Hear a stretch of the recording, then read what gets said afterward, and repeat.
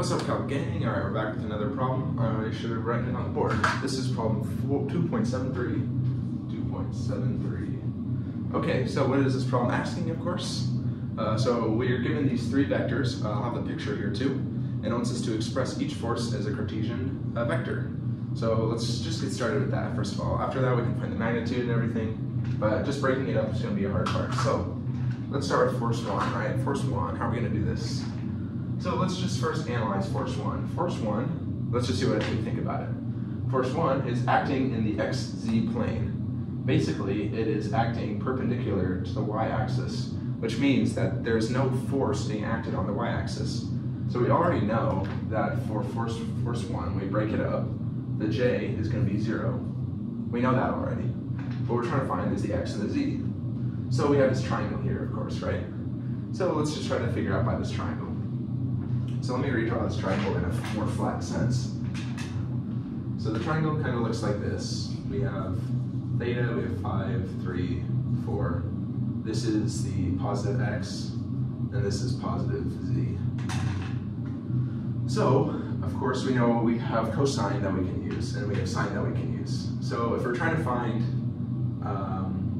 so we know that when we try to do something, right, we're going, we have the magnitude force, force 5. Cosine of theta, let's just start with cosine theta. This is the easiest way to explain it. Cosine of theta is equal to adjacent over hypotenuse, so 4 over 5. Now, if we're trying to find, given a random triangle like this 90 Newton triangle, we're going to attach cosine of theta to it to find the bottom axis. What we can do, if we want to find force 1 just in the x direction, all we have to do is take 90 cosine of theta, because it's going to give us this bigger triangle, right? It's going to give us just the bottom axis, not the vertical part. But we know that cosine theta is 4 over 5, so if we want to find just the x, it's going to be 90, 4 over 5.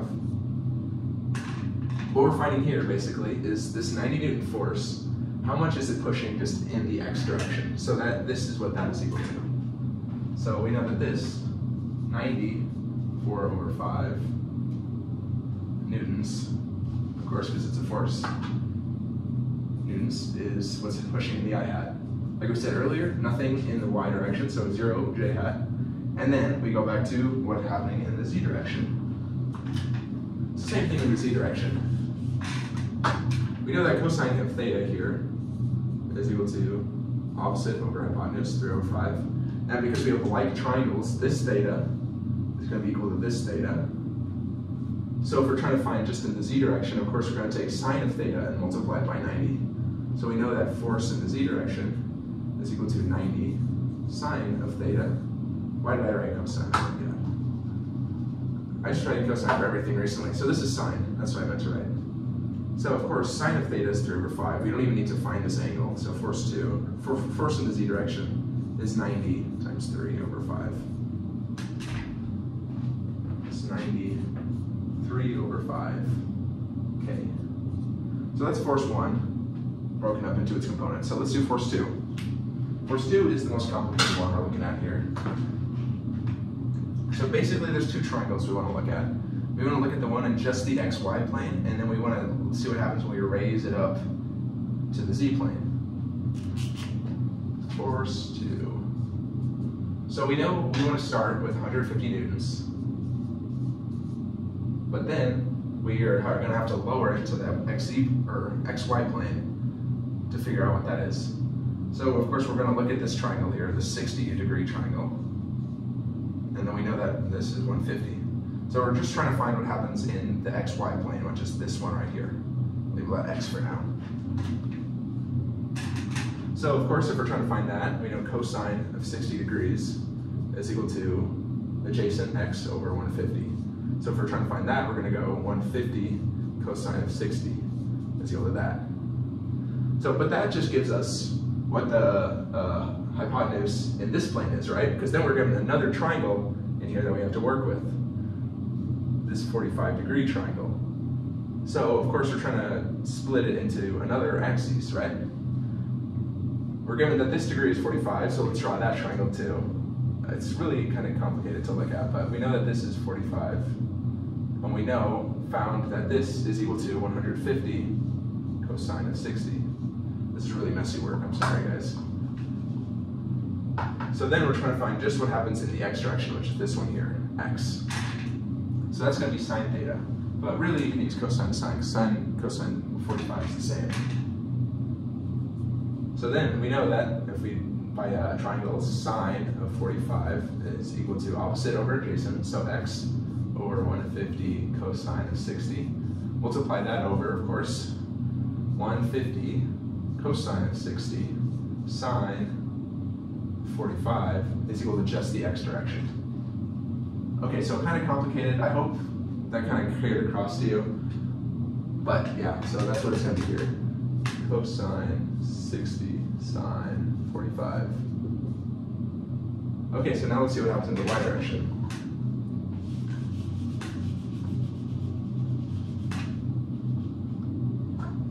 So using the same triangle, right? It's this triangle here that's laying flat in the xy plane. We found out what this is, but we want to know what happens in the y direction. This is y, just like that. So we know that this is 150 cosine 60, like we found earlier. 150, flatten it down to the xy plane.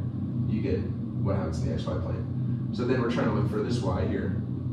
So we know that cosine of 45 degrees is equal to adjacent over hypotenuse, 150 cosine of 60. That's what the hypotenuse is. We just found that. Multiplied over 150 cosine of 60 cosine of 45 is equal to y. So that's what we just found for the j component. 150 newtons cosine of 60 cosine of 45 j. Now what's going to be the z component, right? How much is this pushing up? Well, we did kind of find that earlier, actually. So, again, we're looking at this 60 triangle. We know that this is 60, and we know that the total is 150 newtons. And we're trying to find this z right here. So cosine of, or not cosine, we're doing sine this time. Sine of 60 degrees is equal to opposite over hypotenuse, 150. So if we multiply 150 over 150 degrees times sine, 150 newtons times sine of 60, is equal to the z component. So that is 150 sine of 60 degrees. Okay. Nice. I guess I forgot to do the math on that, but we can just put them all together at the end. Okay, so force 3. Force 3 is the easiest one, right? Let's look at this.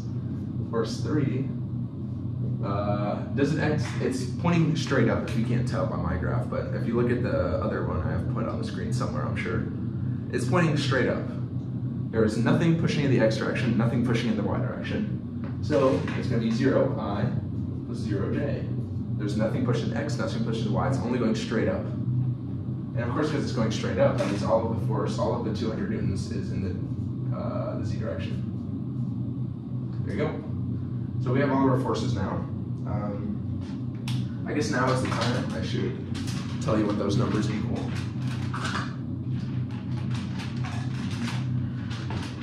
First one, so 90 times 4 over 5 is 72 plus 0j plus 90 times 3 over 5 is 54. Okay.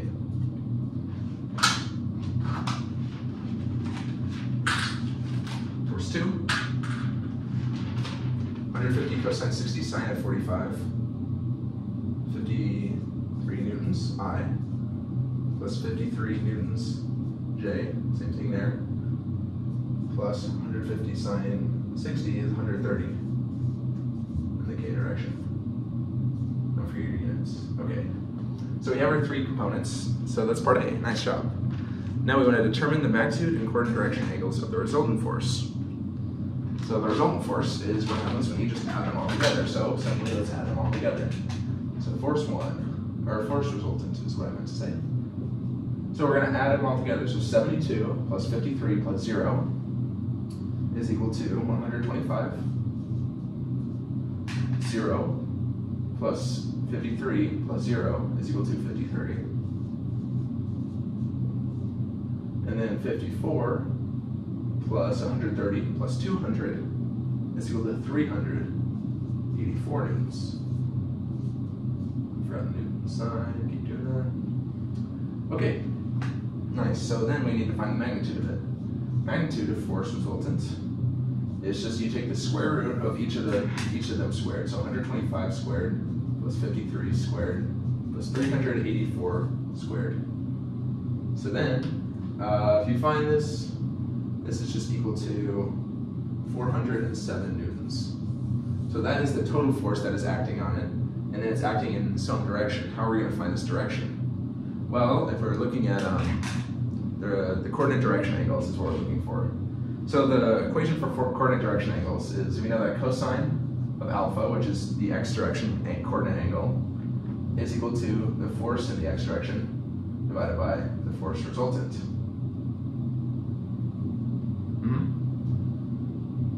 So all we have to do to rearrange this, we're trying to find alpha. Alpha is equal to inverse cosine. If you take the inverse cosine of both sides, it'll get rid of this one, and then it'll be inverse cosine force of x over total force. So first we have these numbers. So this is cosine -1 of 125, which is the resultant force in the x direction. And then this is the total resultant force, 407.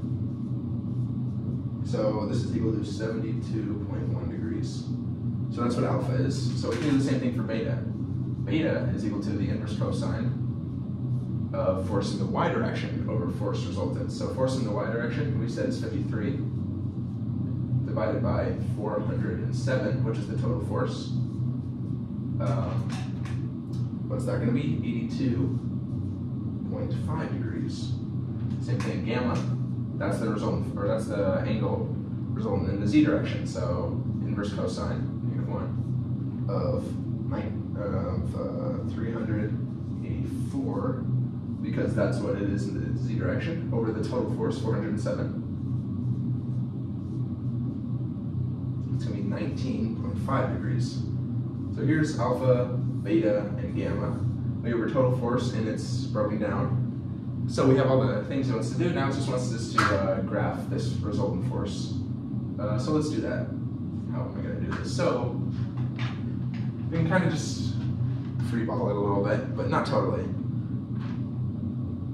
So we know that basically what these angles are how far away they are from the axis. So we know that it's going to be 72 degrees from this axis.